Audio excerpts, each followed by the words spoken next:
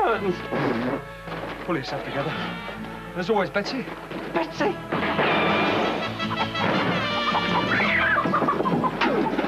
Yes, the tense moment, viewers. Have these poor blighters got the power?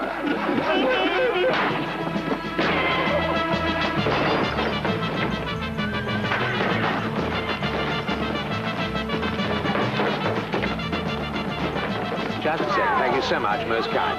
Well, thank goodness for that. They've got the power after all, and you could have too. National power. Hand power, Jen. Register for a prospectus by February the 15th, and you could get incentives. I've got the power! We must be flipping out. Rock and roll on the movie channel. Frank Zappa's cult classic. I think obviously Terry Butcher was an immense signing for him. You need, obviously when he was initially signing the players from England, he wanted someone to build his team around, to be the focal point, the hub of it. And I think Terry Butcher fitted that pattern brilliantly. I think Terry grew with the club. He wanted to be there. He was Rangers through and through when he was here for 4 years. And he was a very important signing. But a serious rift had developed between Butcher and the club. And Rangers took the unprecedented step of calling a press conference to give their side of the story. Details of private conversations were divulged, and after that, it was clear Terry Butcher was on his way. It was the saddest chapter in my time as Rangers manager to date.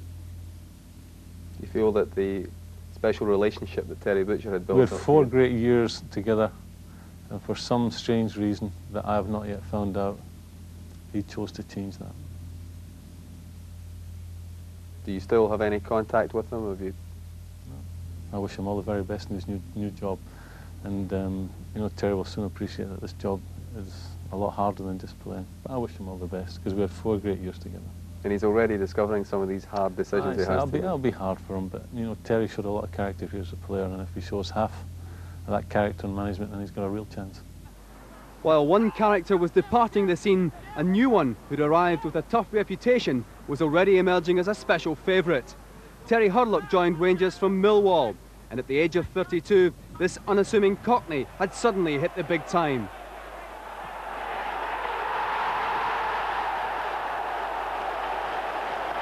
Well, he's only been here sort of 5 months. As he said, he's been very influential in his short time here. If Terry continues to play in the manner in which he has done in the last 4 or 5 months, then I'll be delighted. He is a very good footballer. People look at Terry Hurlock, the ones who know nothing about the game, and say, look at him, you know, he kicks people. He doesn't kick people, he does anything but kick people. He challenges fairer than 90% of the midfield players playing in the Premier League today. He's strong, he's aggressive, his strength wins him a lot of the balls. And apart from that side of his game, he is a good footballer. He can pass the ball. He can pass at the right time, hold on to it at the right time. He's an experienced player. And as I said, I'll be delighted if we get another couple of years of the quality that Terry's showing right now. Rangers fans may have been pleasantly surprised by Hurlock, but they knew exactly what kind of quality to expect from the new star, Oleg Kuznetsov. He'd played twice at Ibrox for Dynamo Kiev, and at £1.2 million, he seemed to be a bargain. But in only his second game for Rangers, he went down with a knee injury, which has put him out of the game for several months, prompting a controversial outburst from Souness. You made a remark some weeks ago about there being too many hammer throwers in Scottish football.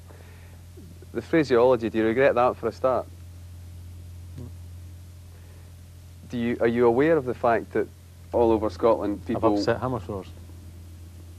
So you still insist that there is such a thing in Scottish football and who deserve to be described in that way? Well, again, before going further, people turn around and say, it's very easy for me to come out and say that because I'm the manager of Glasgow Rangers who can go out and buy players. I'd argue that point. It's never been my philosophy. It wasn't the way I played football. It's never been my philosophy to fill a team with people who just go out and stop other people playing. And I think some people are guilty of that. Are you aware of the fact that a lot of people in Scotland who perhaps like don't sympathise with you or with Rangers... Listen, no matter if there's certain things I would say, this carpet's blue, and there'll be people out there that would argue the point. Anything to do with Rangers, in some people's eyes, is wrong, so that's something we just have to get on with. Yes, but people say Graham Souness, a man, is a player who wasn't afraid to put it about a bit, and he's talking about hammer throwers and all that. Does that hurt you, that kind of criticism? No, didn't hurt me as a player, it certainly doesn't now. It's the people who are criticising David. Well, obviously, one player who is nowhere near being a hammer thrower is Oleg Kuznetsov. This is a truly world-class player, and you got him. Do you think it was a bargain?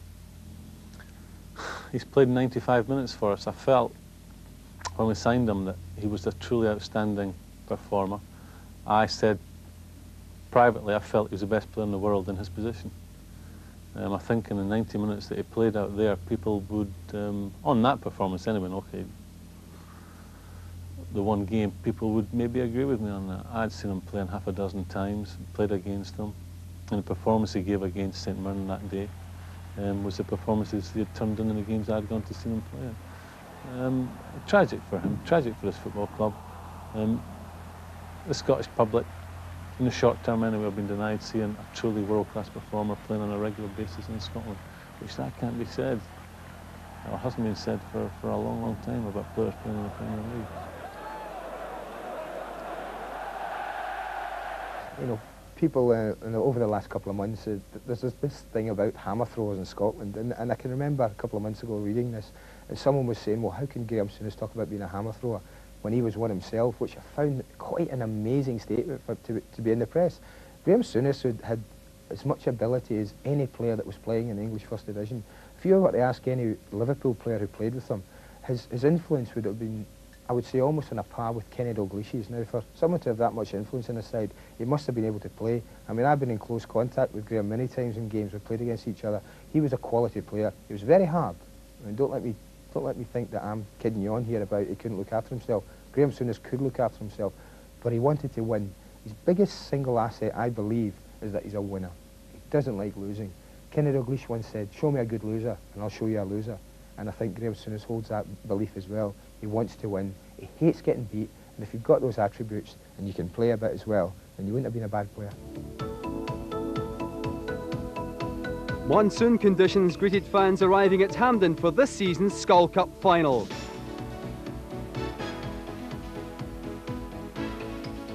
But it would take more than rain to dampen the enthusiasm of 63,000 who turned up to see Celtic and Rangers battle it out for the first trophy of the season.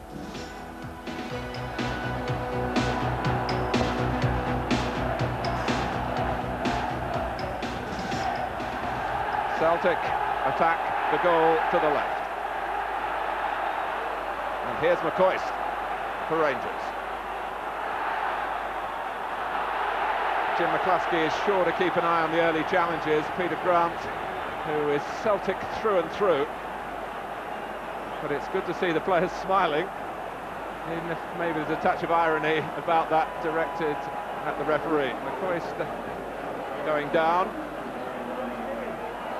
Already Rangers have sent Richard Gough forward, and of course in Mark Hateley they do have an exceptional player in the air to compensate for the absence of Johnston. John Brown is in there as well, and it's over them all. Andy Gray, I'm sure they're glad to be out there and running now after all the talk of the past few days. Yes, there's nothing quite like that first whistle blowing in a cup final, and all the talking's over. Now it's all down to who wants it most, who really wants to actually win this cup final.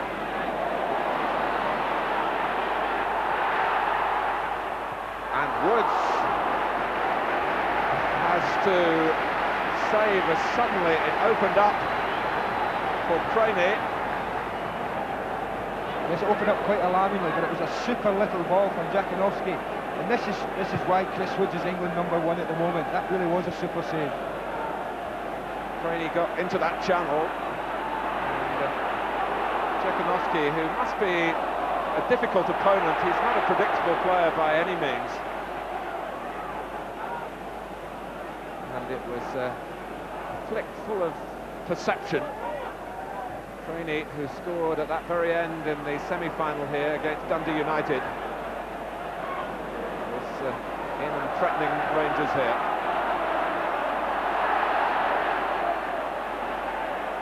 Rogan. Walters trying to be too tricky. Gary Stevens hurling himself in. Commitment must be total.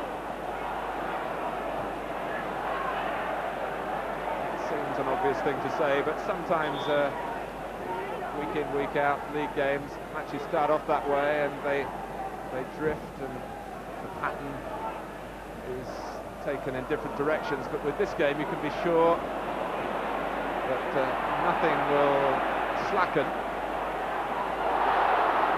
Goff let it get away from him. Craney did well. Jakanovski against Brown. Past Brown, but not past Woods. Twice he's had to go to his left to keep Celtic out. And once again, the combination of Jakanovski and Craney causing Rangers tremendous problems. And it is a great effort. And in conditions like this is a great save to hold on to that ball. The ball obviously very slippery. And had he lost it, then Joe Miller was pouncing. Room here for McCoist, a lot of room. And on he goes. Walters is in at the near post. It's a corner. Well, this is no tight, tense affair. Ali McCoist, who Celtic hadn't tracked down at all. Walters had a tight angle, but Bonner had to cover it. Stephen to take the corner. Haitley waiting on the edge of the area. Brown right in by the goalkeeper who didn't get there. In goes Haitley. 31 times Mark Haitley played for England. Fulton. And again. Jakanovski's onside. An early one, perhaps aimed for Craney. Not the most likeliest to win it in the air. Stephen. Just to remind you, the destiny of the 1990 Stolt Cup must be decided today. An extra time and a penalty shootout thrown into the mix if necessary.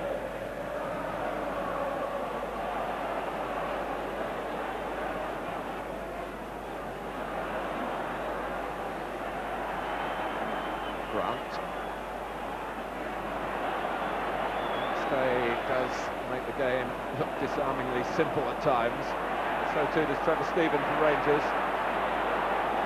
Touch from Haitley. The through ball from Hurlock. Bonner's come. McCoist. Oh, and the referee rules that that's a dive. And it's a throw. And McCoist is furious. Yes, you see he's saying unbelievable to the referee, and I must admit, I thought that when I thought seeing it right off, I thought it was a penalty. He definitely takes Ali McCoist's legs, and I think Pat Bonner and Celtic in particular are very lucky to get away with that.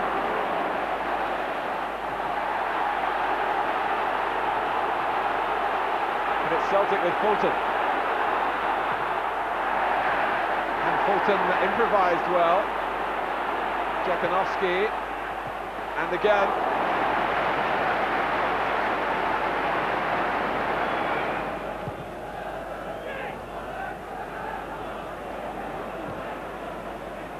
Craney. Options right and left, and they're still there. Not short of confidence, which is a great commodity for a player who's spent such a short time at the highest level. Oh, and a slip here by Dovcik. And it's Mark Haitley for Rangers, but Paul Elliott for Celtic.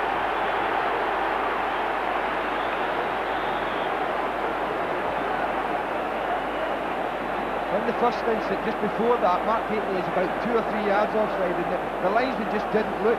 But really, I can only put, it's a great tackle from Paul Elliott, but why he wanted to get it onto his left foot, I can't understand. He must surely have hit it with his right foot, Mark Haitley. Stephen.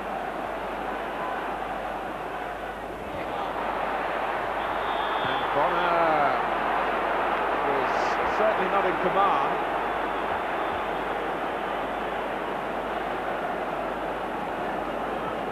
Something of a post-mortem going on there.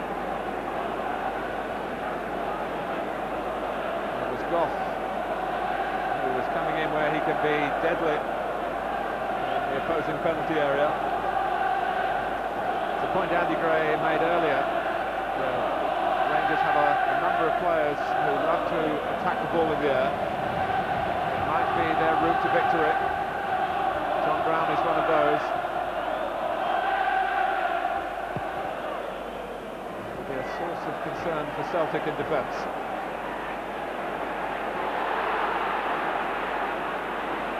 Miller. Grant.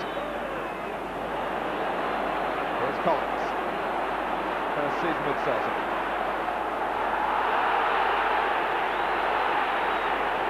Rogan. Jakanowski could come up with something special here. Look at this, look at this!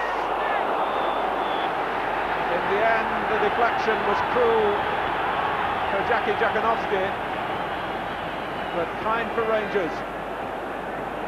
Well, this is Jakanowski at his very best, at the edge of the box, right wing and riding, gets himself a yard of space, and that's one of those where Chris must have thought, oh no, it's in the net. With Fulton and Craney showing well, whatever happens here, it's a bright horizon for Celtic in that respect. Spackman pursued by McStay. And that was Goff having to hurry back, claims a goal kick, but it's a corner. Chris Wood's angry that it's a bit lax in front of him. Celtic were swarming on the edge of the area then.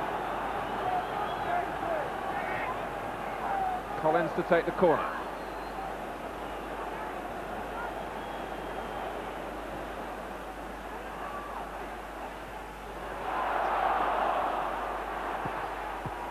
Oh, and it's turned in by Elliott! Celtic have scored! Paul Elliott reacted.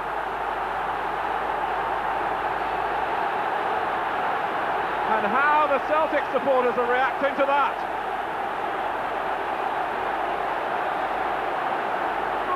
Well, initially Joe Miller does excellently here. Instead of just lobbing it aimlessly in, Dovcek comes in.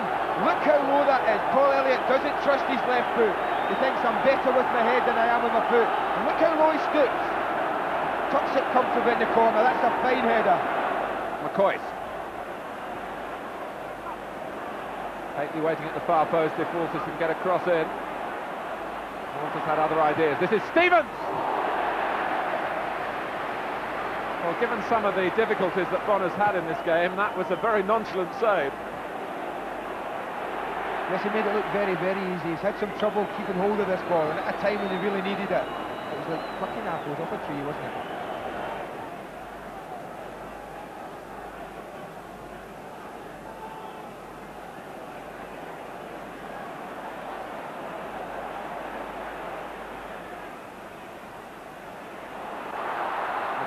Walters, 1-1.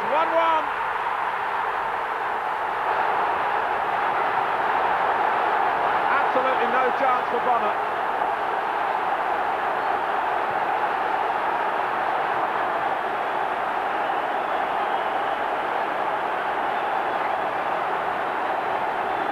Well, we've certainly got a game now, haven't we? It's a good little move, and for once, Mark Haley gets down, finds Ellie McCoy. Mark Walters punishes them badly for some slack marking and buries it right in the corner. Really gives Pat Bonner no chance at all. McCoy did very well to control the knockdown, and Walters coming onto it found the ball absolutely ideally placed.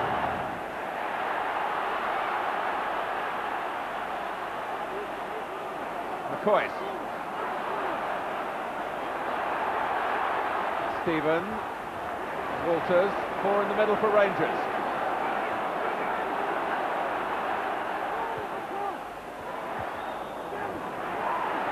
Who headed it away, and John Hewitt had to help out. The attack just lost its momentum after Walters had sparked it off so speedily on the far side.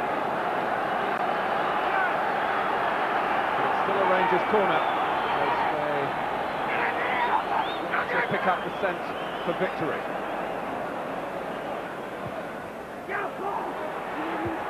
Hately Well, Bonner could have been beaten by any sort of second touch. And Jekanovski is away.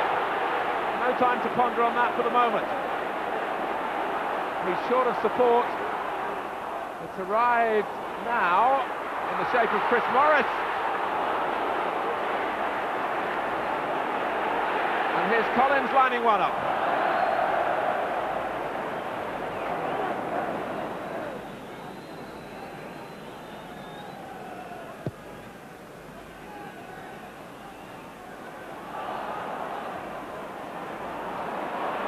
Elliott. Look at him go. Jekanovski. And again. Oh, is it for Hewitt?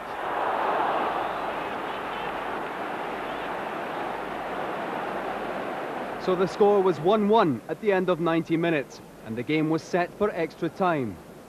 A few brief moments for the players to gather their thoughts and their energy for the demands of the extra period, and a chance for the managers to lift their teams for another big effort.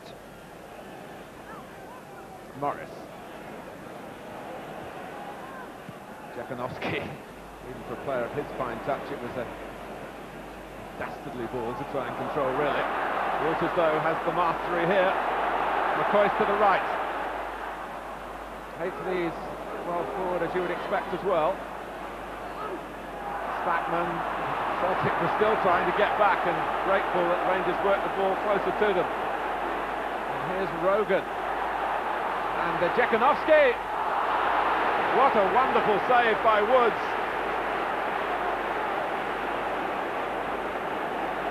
This has been Celtic's best tactic all day, and they've done it again. They soaked up the Rangers' attack, broke very quickly, and what a save from Chris Woods.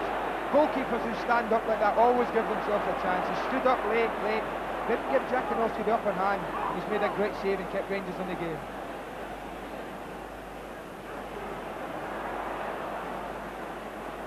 Well, Jekanovski, I suppose, will regard it as a miss, one-on-one with the goalkeeper. He was trying, as strikers like to do, to just get it low and close, because that's where goalkeepers find it hard to get to the quickest. Celtic scuttling back, an early cross from Stevens. Hateley got to it, and Bonner slipping and crawling and almost crumbling. Walters managed to rein it in, and it looked awkward for him, but the back heel didn't come off. Rogan offside.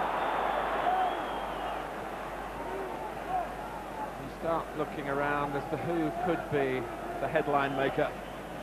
Trainee for one, of course, who's kept up his appetite for the fray. And throughout the game has adorned it, really, with some clever contributions, denying his inexperience. Oh, and is it in? It is! It's Richard Gough, who came round the back, and will feel here that he could have won it for Rangers. Bonner is furious with the defenders.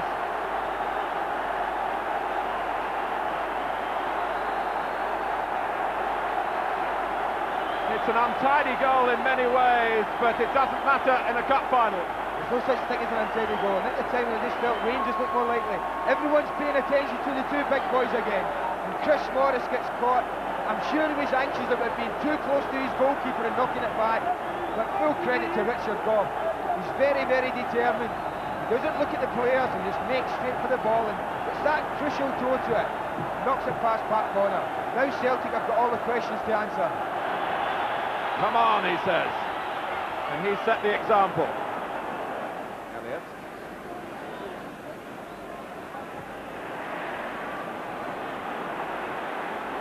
Rogan.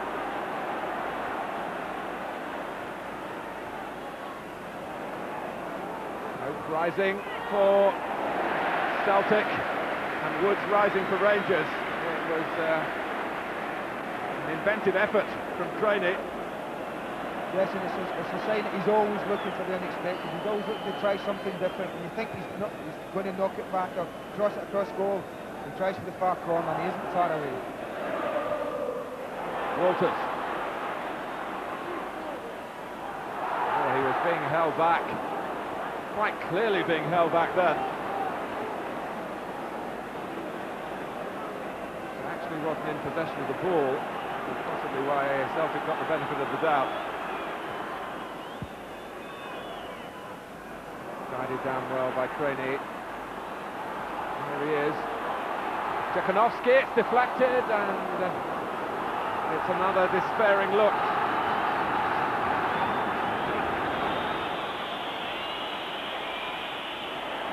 One back by Ferguson, who's been very busy indeed since he came on. Sometimes they say as a substitute it's difficult to fit in, and it surely can't have been easy as Ferguson has made it look. The Rangers have won. Richard Gough has done it, and the pain of the past few days is forgotten. And they've come from behind to do it.